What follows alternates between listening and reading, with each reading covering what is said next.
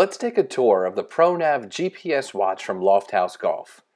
Simply press and hold the top left button for 2 seconds to turn the unit on or off. This will also function as the back button while in the settings menu.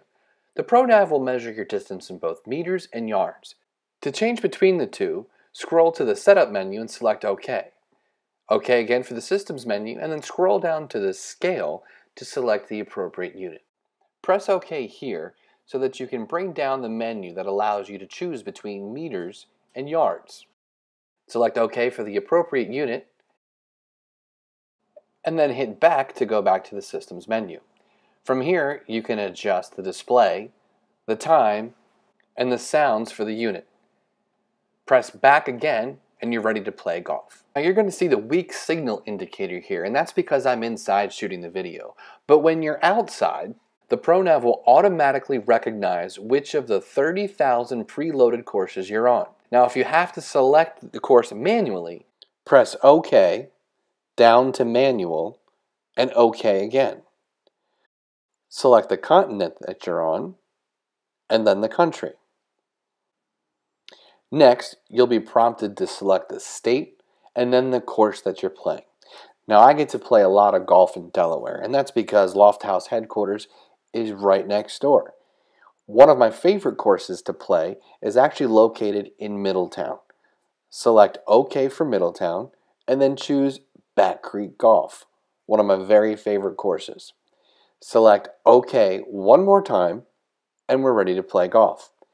Now with the GPS signal, these dashes here will be replaced by yardages, and they will be to the back, the center, and the front of the green. That's what the B, C, and F stand for. In the top right, you'll note the hole number and its par. Below that, the S stands for score, and that will register after you've logged your score for each hole.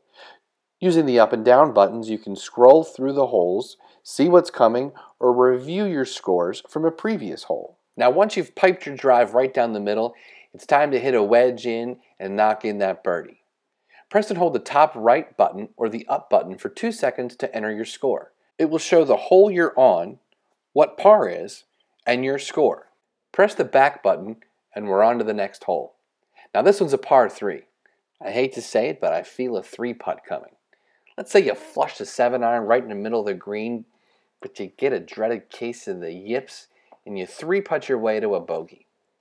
All you need to do is press and hold the top right button, select 4 or 1 over par, press back, and you're ready to go to the next hole.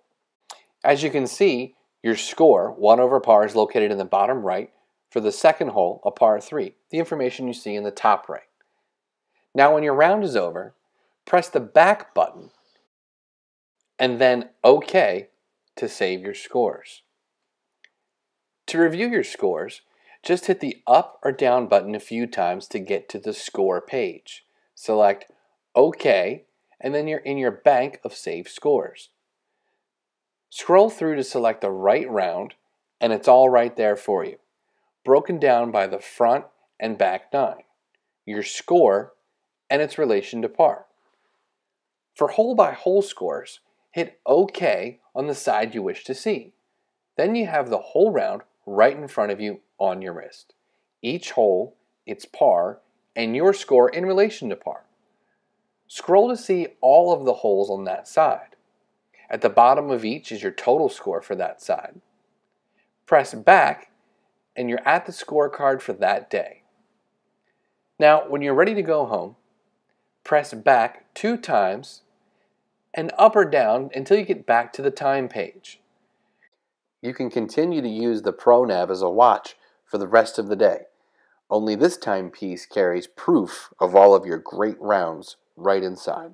When you get home at the end of the day, simply take the watch off and attach the charging clip.